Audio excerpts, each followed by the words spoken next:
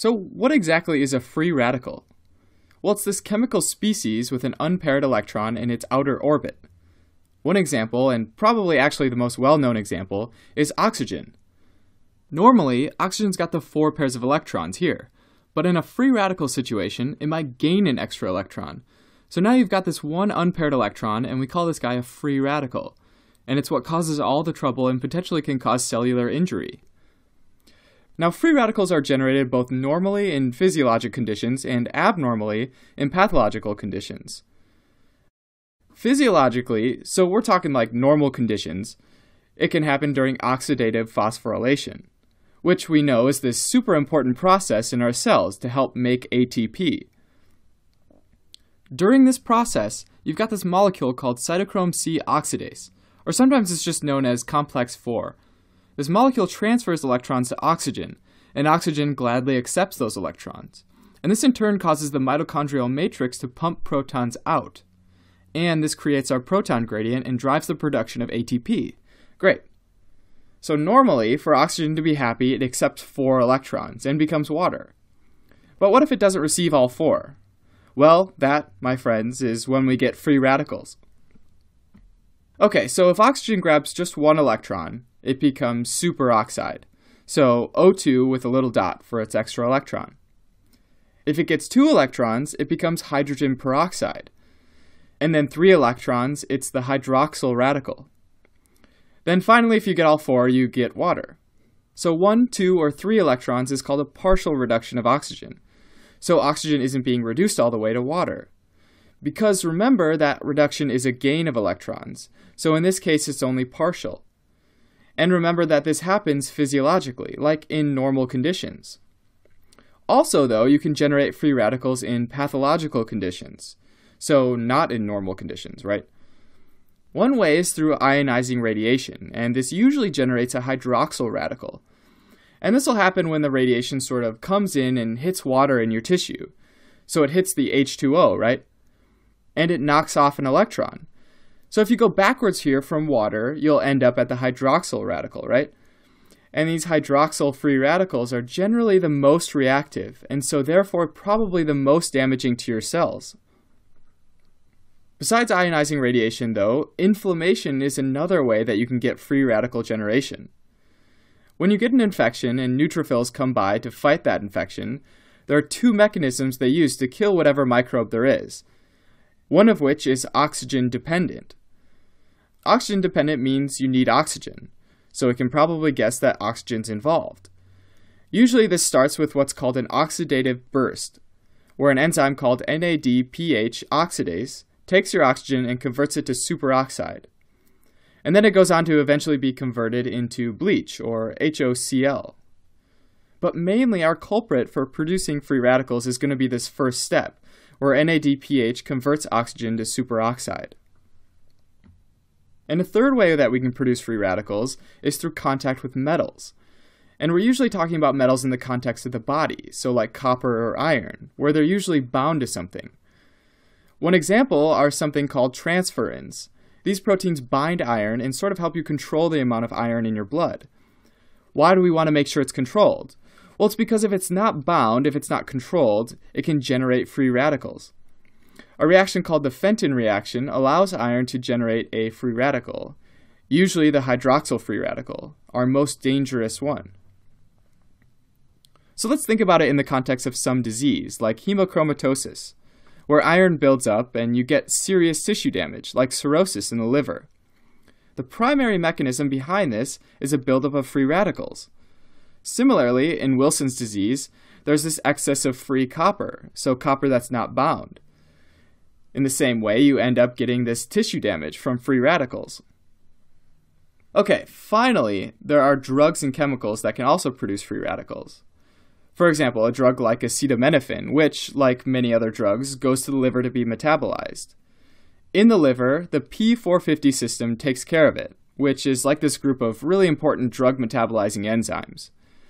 This metabolizing, though, can generate free radicals, and so when high doses of acetaminophen are taken, it can cause massive death of tissue in the liver, and this is mainly from free radical damage. Okay, so all this talk about free radicals causing damage, But how do they actually damage the cell? Well, one big way is called lipid peroxidation, meaning that they can sort of steal an electron from the lipids of cell membranes. Remember that they have this unpaired electron, so they want another electron to be its pair. So what can happen is it can take an electron from a lipid in the cell membrane, which leaves that lipid with an unpaired electron itself.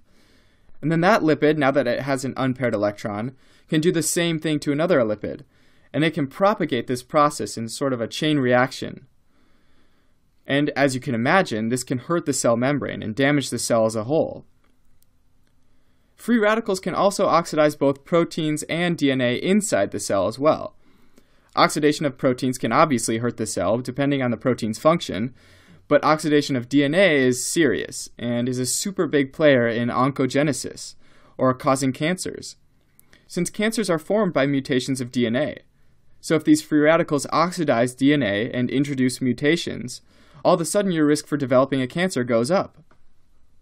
Okay, so since this can happen in both pathologic and physiologic settings, and since our bodies are so smart, it's totally reasonable that we have ways of getting rid of them, right? Yeah, it is. The first defense against these oxidants are antioxidants. That makes sense, right? Because oxidants, like free radicals, can take electrons.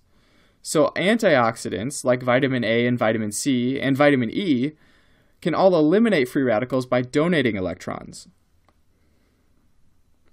Another way we can get rid of them, which we sort of touched on already, are metal carrier proteins, like transferins and ceruloplasmin, which respectively bind or carry iron and copper in the blood. For example, transferrin carries it and delivers it to the liver and macrophages, where it can be bound by a molecule called ferritin. And then it's sort of hidden away, so it can't generate any free radicals. And finally, another way we can get rid of free radicals is by enzymes. And there are three super important players in the enzyme free radical game.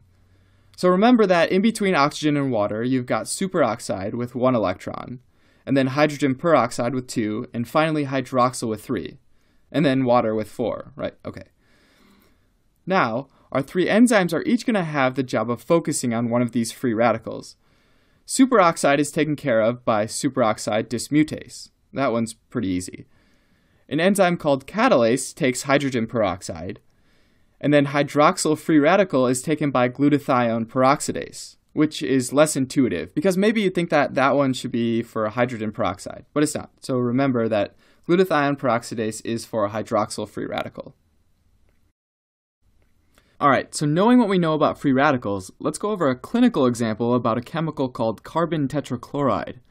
That's 1 carbon and 4 chlorines. And this guy is actually used in the dry cleaning industry. If it gets in the blood, it's converted to trichloromethyl radical, or CCl3 dot, which is a free radical. And this happens in the P450 system of the liver. Now that it's this free radical, it starts wreaking havoc on the hepatocytes of your liver. It can start damaging proteins, DNA, and cell membranes. In the early stages, though, this damage is actually reversible, and one way you can tell is by looking for cellular swelling. So the cells are actually swelling, and this causes the rough endoplasmic reticulum of the cell to also swell. And remember how on your rough endoplasmic reticulum you've got all your ribosomes, right? Which help us make proteins. So when it swells, they pop off, and your protein synthesis goes down. And what does our liver do again? Oh, right. It gathers up fat and cholesterol from the diet and repackages it and sends it back on its way. This repackaging process is done by our good friends, the apolipoproteins. Apolipoproteins. Proteins that help receive, pack, and send back out the fats and the cholesterol. So if carbon tetrachloride, or rather trichloromethyl radical, damages the liver cell and causes swelling and loss of ribosomes, then you'll get this decreased production of proteins, and a decrease in our friends the apolipoproteins. Now all of a sudden you've got these fats coming into the liver, but not being repackaged and sent back out. And lo and behold, the fat doesn't escape, and you get this fatty change in the liver. Check out this histology of some hepatocytes. These circular spaces represent the accumulation of fat, or fatty liver. So this fat buildup in the liver is ultimately caused by free radical damage.